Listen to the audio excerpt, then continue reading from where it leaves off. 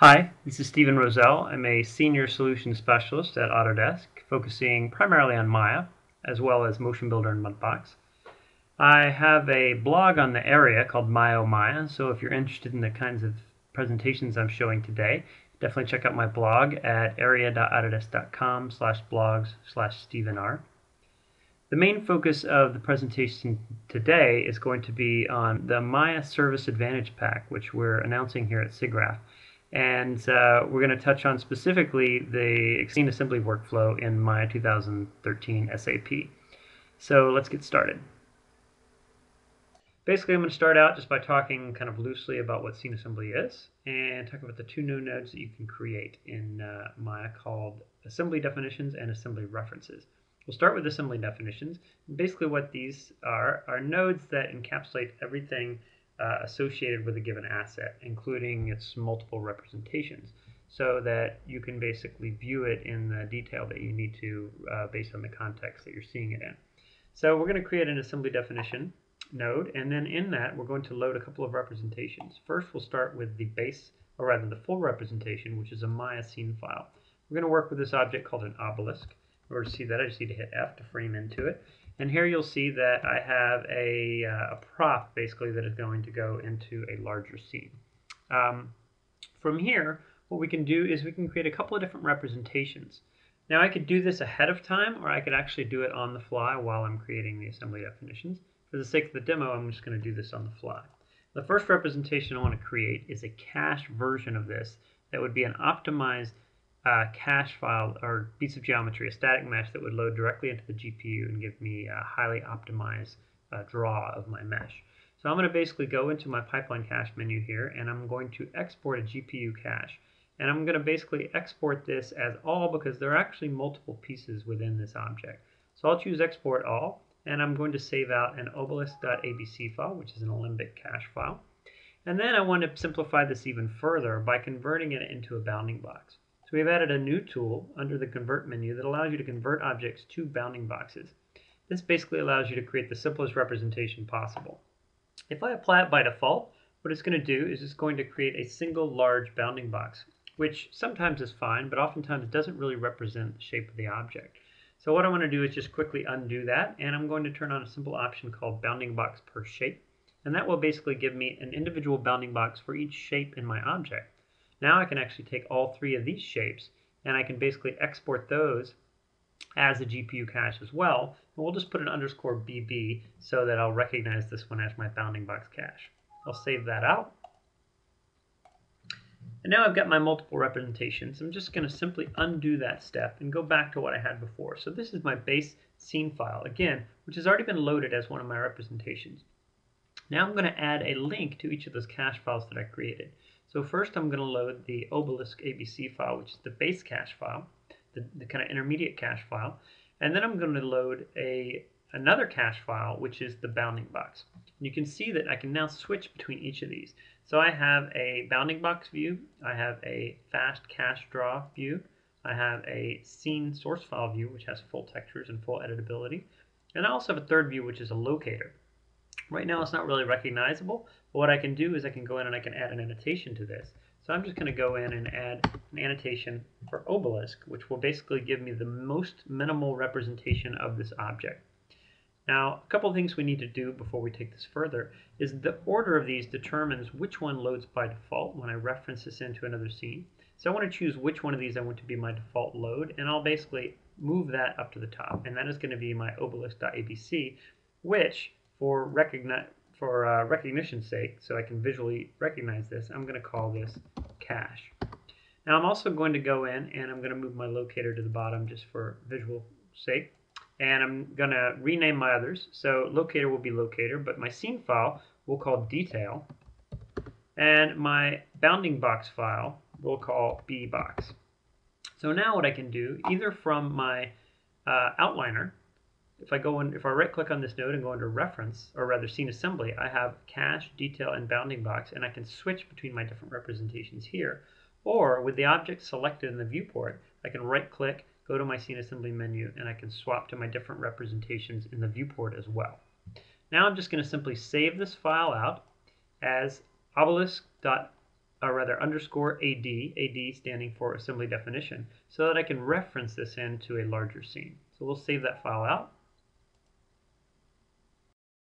Now, before we go into that larger scene, I'm actually going to open up another example of scene assembly. And in this example, I've got a setup of a building which actually has a nested hierarchy of scene assembly nodes, or assembly definition nodes, rather.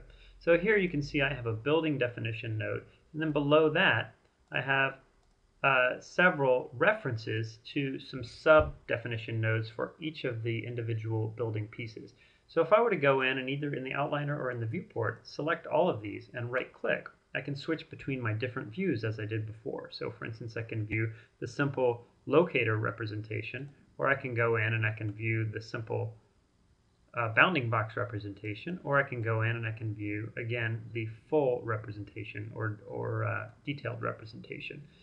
Another way I can handle this is if I go to the higher level assembly definition node, I've actually set this up to be a versioning node so that I can not only switch between my different LODs, but with this node selected, I can simply go in and I can choose to view, for instance, a short version of the same building, or using the same building, I can switch to a tall version of the same building.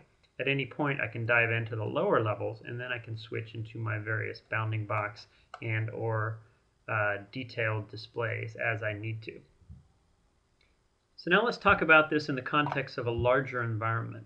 So I'm going to open up a master scene file here, which is actually a full set or a full environment. And you'll notice that as I open this scene, all the various elements of that scene are popping in one by one. These are actually references called scene assembly references to underlying scene assembly nodes. Once that loads in, if I pull back, you can see that I've basically got a fully laid out environment with lots of buildings and lots of structures in here. Now each of these is represented in cache format right now.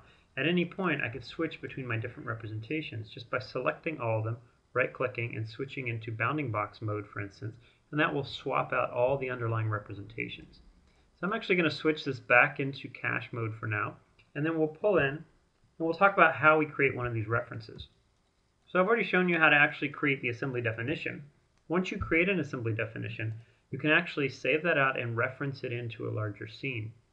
So I'm just going to right-click on my outliner. Under my scene assembly menu, I'm going to create a reference, an assembly reference, and I'm going to point that to my underlying obelisk underscore AD file, which is assembly definition. What that will do is it will load the obelisk file in, allowing me to place it within my scene. So now I get a cache version of that obelisk that allows me to place it into my scene. I can drop that down in the appropriate spot. And then if at any point I decide I need to see the detail of this, once again, I can just right-click, choose to show detail, and now I've got the fully editable, fully referenceable version of my object in my scene.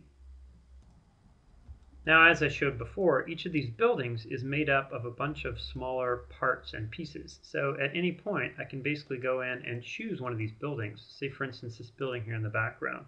I'll just up arrow to the higher reference node and say I can't quite see the top of that building, so I'm just going to switch to the tall version of that building. That will reload. Additionally, I want this one to be shorter, so I'll just right click and I'll go in here and switch that to short, and it'll load the short version of that building. I can also do multiple buildings at once. For instance, I can grab each one of these buildings here, go up to the higher level, and simultaneously set all of them to be the tall or short versions of those buildings. If I don't like this one as it's a little bit too tall, I can just right click and just simply switch back over into my short version, and now I've made a change to the look of that building. Now, if I wanted to bring in other assets, I could of course continue to go into the outliner, right click, and create a new scene assembly reference. But this can all be automated through Mel or Python. So all of this is scriptable. So what I've done is I've updated the Layout Tools UI. Layout Tools is a free tool that we provide as a bonus tool on the area. You can download this and install it on your own. And in the new version, I will include an option for referencing assembly nodes. So if you simply set this into assembly mode, and then you point it to a location where there are assembly files, you can basically get an icon-based interface that would allow you to drag and drop objects into your scene. For instance, if I want to bring in this canister here, I just simply click and drag and drop that into my scene, and then I can basically use my snapping controls to basically begin to position and align that as I need to. So now I'll just quickly go in here and create a few copies of this. As I create copies of assembly definitions, it basically just references a new version. It's basically the same file that it's referencing in, but in a very efficient way. Now I'll basically go in and grab a bunch more of these particular assets. Let's basically bring in a couple of boxes here, bring in a box there, and then I'll maybe bring in another box over here and maybe stack that on top of the existing box. Maybe I'll create a copy of that and raise that up and then kind of rotate that around a little bit. And then I'll go in and I'll bring in maybe some platforms and pipes. So let's say I wanted to have a pipe sticking out of the ground right here, kind of drop that into place and maybe have that feeding right into that building right there. And then at any point, if I want to actually see what these look like at a higher resolution, I just simply right-click, Scene Assembly, go to Detail, and now I'm seeing the fully detailed version of that prop. Likewise, I can go in and grab any of these props that I've loaded into my scene. Since they were referenced as scene assembly nodes, all of their representations will show up. I can just simply right-click, and now I see the fully detailed versions of those. Now, if I wanted to see this in the context, for instance, of the larger environment, I can basically just choose a particular point of view, just swipe over all the representation, all the objects that I want to see higher representations of, and just simply switch over into the detailed view, and that will load only what I need to see at that particular point of view. So as you can see, the new scene assembly workflow in Maya is quite powerful and can be scaled to work in very, very large scenes and very, very large environments in order to optimize the way that you deal with these nodes and deal with these high resolution and low resolution versions of the objects.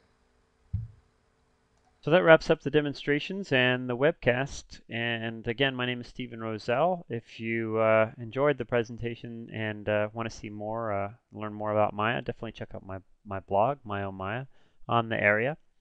But for now, that's a wrap, and we'll see you next time. Thanks. Bye.